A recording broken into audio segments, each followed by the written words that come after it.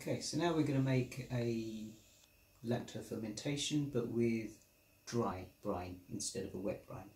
So I've got whatever was left over from the 3-4 jars that I've made. Put it in this little glass thing. I'm going to add some Szechuan pepper.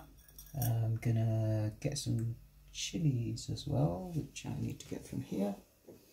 So yes, add some chili. Obviously it's not essential unless you're me, in which case it's essential. It will work without chili. And then again, in this case, because it's a dry brine, you actually want a little bit more salt than with a wet brine. So it's typically about, I think, something like 10%, something like that. But again, I'm going to go by eye. And in this case, I'm going to use fine salt.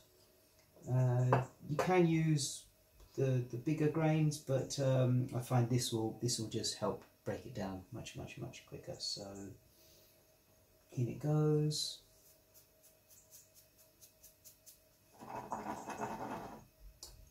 It can help if you massage it a little bit, but again, it's not really necessary.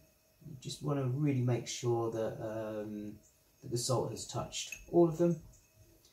And that's it. You then just put it away. So what I do, just to stop the flies and stuff, I'll just put a lid or something on it and just leave it like that for 4 or 5 days. Again, you just look at it, you'll see the juices coming out of it, you'll see that it's really softened, and that's it, it's ready. So another really simple one.